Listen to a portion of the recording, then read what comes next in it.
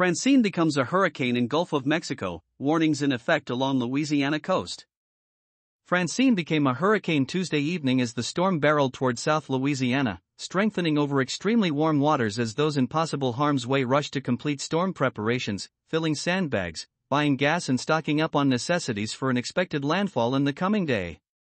The U.S. National Hurricane Center, NHC, said Tuesday night that the storm powered up its maximum sustained winds to 120 km per hour and gained Category 1 hurricane status about 563 km southwest of Morgan City, Louisiana. Francine was moving northeast at 17 km per hour, the Miami-based NHC said in an advisory. A hurricane warning is in effect along the Louisiana coast from the border with Texas eastward to Grand Isle, nearly 130 kilometers south of New Orleans. The NHC further said that life-threatening storm surge and hurricane-force winds are expected to begin in Louisiana on Wednesday. Storm surge warnings also are in effect in Texas. There's also the potential for 100 to 200 millimeters of rain with the possibility of 300 millimeters locally across much of Louisiana and Mississippi through Friday morning, said Brad Reinhardt, a senior hurricane specialist at the NHC. Evacuation orders have been issued in some coastal Louisiana communities and residents have begun filling sandbags in preparation for heavy rains and widespread flooding. Louisiana Governor Landry said the National Guard is being deployed to parishes that could be impacted by Francine. They are equipped with food, water, nearly 400 high-water vehicles, about 100 boats and 50 helicopters to respond to the storm, including possible search and rescue operations. Forecasters warned Francine was expected to crash ashore perhaps even as a Category 2 storm with winds of 155 to 175 km per hour. Helping the storm gain hurricane status Tuesday night were the Gulf of Mexico's exceedingly warm, late summer waters.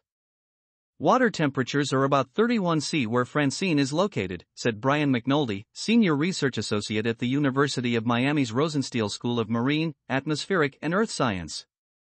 The ocean heat content averaged over the entire Gulf is the highest it's been on record for the date, McNulty wrote in a blog post. Residents, especially in South Louisiana, have a 24-hour window to batten down all the hatches, Landry warned at midday while Francine was still a tropical storm. Once Francine makes landfall, Landry said, residents should stay in place rather than venturing out onto the roads and risk blocking first responders or utility crews working to repair power lines. Ahead of the storm's approach, lifelong New Orleans resident Roxanne Riley, 42, gathered water, snacks and other food from a Walmart and said she planned to stay at a family member's house on high ground to avoid flooding.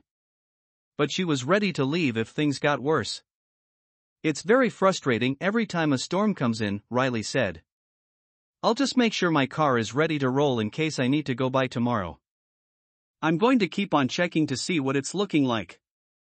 In downtown New Orleans during the day, cars and trucks were lined up for blocks to collect sandbags from the parking lot of a local YMCA. CEO Erica Mann said Tuesday that 1,000 bags of sand had already been distributed by volunteers later Tuesday. I love that these are community people that came out, Mann said.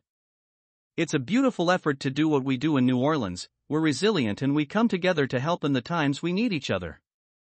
One resident picking up sandbags was Wayne Grant, 33, who moved to New Orleans last year and was nervous for his first potential hurricane in the city. The low-lying rental apartment he shares with his partner had already flooded out in a storm the year before and he was not taking any chances this time around.